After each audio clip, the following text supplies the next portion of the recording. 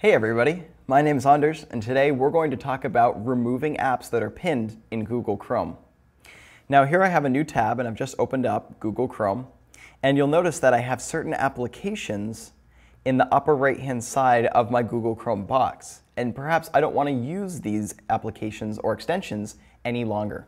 The easiest way to remove them is going to be by secondary clicking them, or if you're in Windows, right clicking them, and then clicking Remove from Chrome. So I'm going to click that, and a dialog box will open up asking me if I'd like to remove this application, Google Translate. Now I'm going to click Remove. Now you'll notice that this application has disappeared from the upper right hand box, and to make sure it's gone, we're going to click our wrench icon.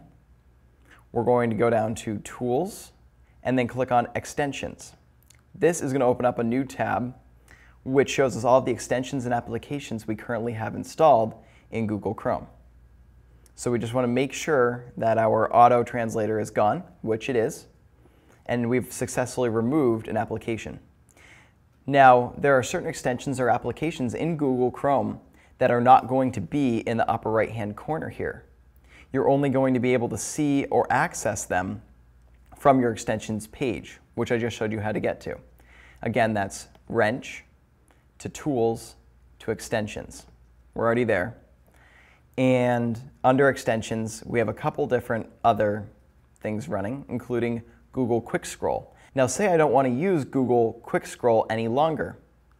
I can click the little trash icon on the right side of the applications listing, and it'll ask me, do I want to remove this application? I'm going to click Remove. See? Now it's updated my extensions page, and that application or extension no longer exists.